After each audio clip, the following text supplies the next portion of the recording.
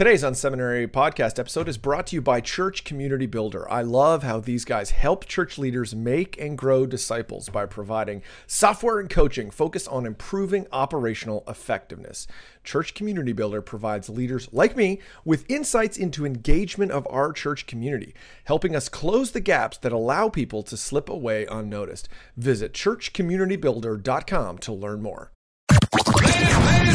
Welcome to the unSeminary podcast. Are you looking for practical ministry help to drive your ministry further, faster? Have a sinking feeling that your ministry training didn't prepare you for the real world? Hey, you're not alone. Join thousands of others in pursuit of stuff that we wish they had taught in seminary. Buckle up and let's get started with this week's unSeminary podcast.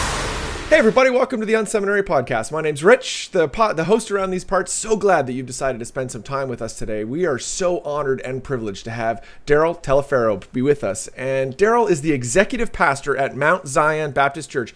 Church that started in 1866. The current pastor, senior pastor there, is Joseph Walker. He started in 1992 with just 75 people. The church has grown to 22,000 people today. It's a great ministry, a fantastic church, and we're just excited to have you on the show today, Darryl.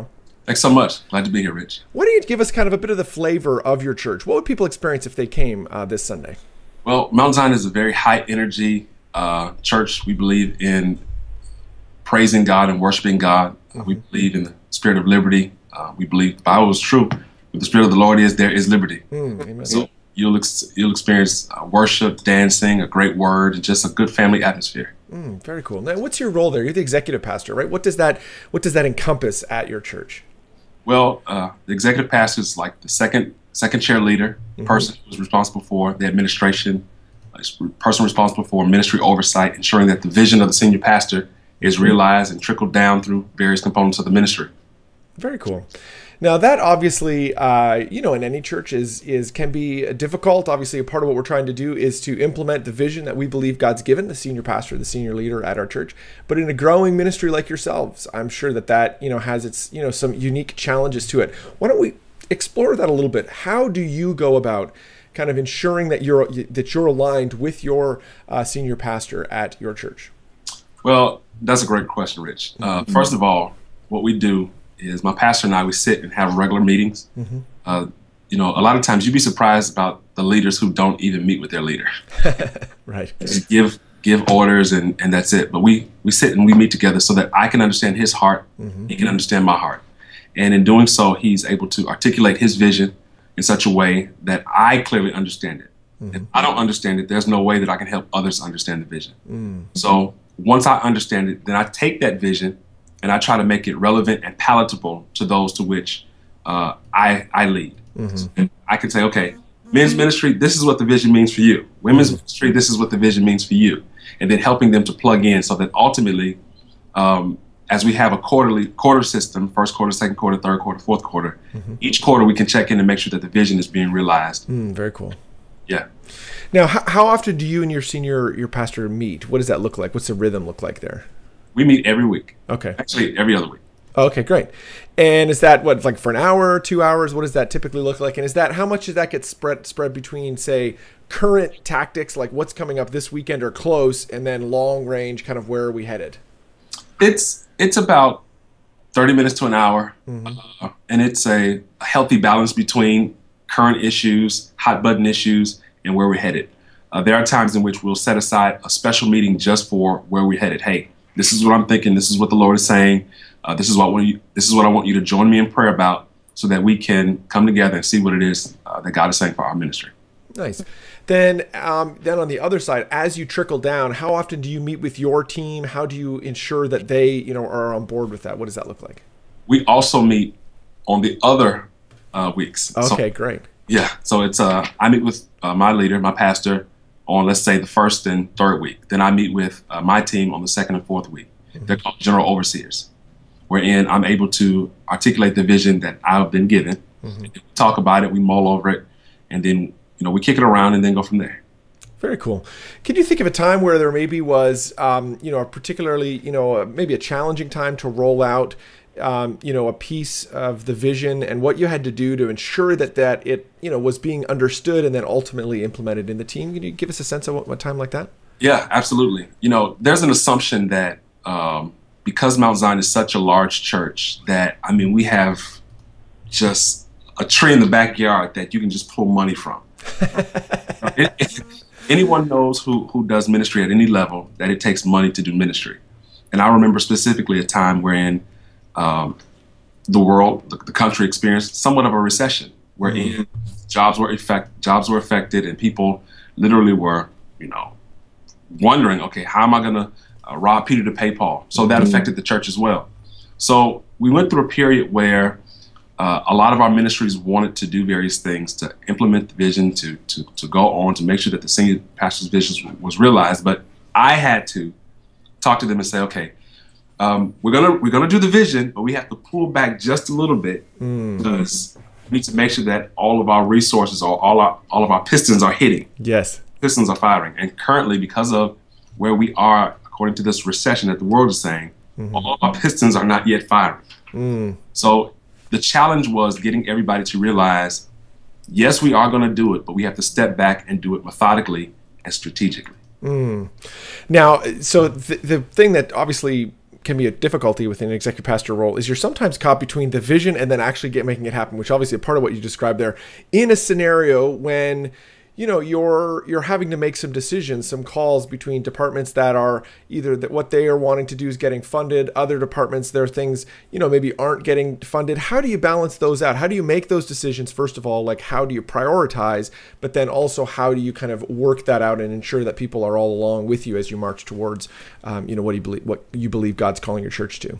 One of the things that I believe that has been incredibly beneficial in doing that is having these regular meetings with my team, excuse me, wherein all of the team members are around the table and we talk about various programs and events that's coming up so that everybody has the benefit of hearing everything that's happening. So if there's an event, let's say, that we have to pull back on, or one ministry can't do it because another ministry is going to do it, we explain why in that meeting. I have my CFO there. He explains, okay, this is where we are financially. I'm there. I explain this is where we are from a vision perspective. That way everybody understands. And my role is to reaffirm, yes, you're going to do it, but I just have to push you back to maybe the third quarter, the fourth quarter in order to get it done. Very cool. Very cool. Well, anything else you want to kind of share about, implementing the senior pastor's vision before we move on with the rest of the episode? I think, Rich, it's as an executive pastor, you just have to do it intentionally. And do it, let it be organic in terms of not force it. But if you understand what the vision is, then it's easy to funnel it down and make it palatable for other people. This is the unSeminary podcast. Stuff you wish they taught in seminary. Well, we're going to jump onto the lightning round. That's the part of the episode where we ask the similar questions of everybody that's on the show today. We're super privileged, honored to have Pastor Darryl from Mount Zion Baptist Church with us in Nashville, Tennessee. Pastor, is there any kind of online resources you're using these days that are particularly helpful in your ministry? Yes, worshipplanning.com. Okay, nice. Tell me about that. Worshipplanning.com is an amazing online service, and I encourage every ministry, if you're watching, to check it out. Basically, it helps us organize our services with what we call precision timing. So everyone knows exactly what they're doing, what time they're doing it. We know what time church starts, and we know what time church ends. That way, it takes the guesswork out of, now what's next and who's doing this. So it just organizes our services. Now, why it's been beneficial for us is that we're able to organize our services way in advance. So if we have a New Year's Eve service, we're able to plan it today, give everybody the information so that nobody's wondering what's going to happen on that service. Very cool. So worshipplanning.com, that's a great resource for sure. Any books you've read in the last, say 6 months to a year that's having an impact on your thinking or ministry? Yeah, Leadership on the Line by Ronald Heifetz and Marty Lindsay. Okay. An amazing book. What's been good about that? What spoke to you in that? Well, he talks about the danger of leadership and how anytime you present or deal with conflict, it's dangerous. You're perceived as a danger. You're perceived as, in some respects, a threat. He continues in the book by talking about how when you're in the midst of a conflicting situation, that you're on the dance floor. You're in the midst of the minutia. You're in the midst of the issue, the problem. But he encourages you to get on the balcony.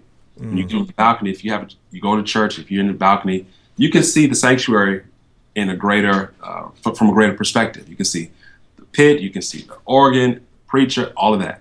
So when you get on the balcony, it allows you to see your situation from a greater perspective with an objective lens versus being tainted by what's going on around you. Very cool, very cool. What's another ministry you're looking at these days that's kind of inspiring you? Willow Creek. Oh, okay, great. Yeah, Willow Creek in Illinois, an amazing ministry. Very cool. And if you could get 15 minutes with any leader alive, who would you want to get that with and why? Ironically, it's the pastor of Willow Creek. Okay, right, nice. Yeah, Bill Hybels, right? Yeah, Bill Hybels. Great. Yeah, he's a phenomenal leader. He, of course, is the founder of the Global Leadership Summit. It takes place every year. His tactics of leadership, his ability to lead multiple churches at one time and staffs is just phenomenal to me. Very cool. That's great. Well, I'm sure leading at Mount Zion obviously takes a lot of time. When you're looking just to kind of kick back and relax, kind of enjoy life a little bit, what do you do to have fun? Well, this is going to seem crazy, Rich, but honestly, just sitting on the couch, watching a movie. Nice. No, that's good. That's good. That's great. Well, Darryl, I really appreciate you being on the show today. Thank you so much for taking time out from your schedule to be with us. If people want to get in touch with you or with the church, what's the best way to do that? The best way is I'm on every social media platform. I would encourage you to follow me. I am Taliaferro. I am Taliaferro, or email me at dtaliaferro@mountzionNashville.org. And I'll definitely be a blessing to you in any way that I can. Nice. Yeah, I got a chance to watch some of your YouTube videos. I really liked them. I thought they were great. Really cool, for sure. I appreciate that. Thanks so much. Thanks for being on the show. Thank you so much, Rich. Thank you for tuning in to this week's unSeminary podcast. Don't be shy. We'd love to connect. Check out unSeminary Inbox. You can sign up at unSeminary.com and we'll send you helpful training resources every week. Plus, you'll gain immediate access to our exclusive members area with tons of resources you can use. Connect with Rich on Twitter at Rich Birch or through email, rich@unseminary.com. Don't forget to check out the show notes for this episode at unseminary.com. It includes links to what we talked about today and more. Leave a comment. We'd love to hear from you. Did you enjoy today's episode? Drop by iTunes and leave a review. Thanks again for tuning in to this week's unSeminary podcast. Join us next week when we'll learn more stuff we wish they taught in seminary.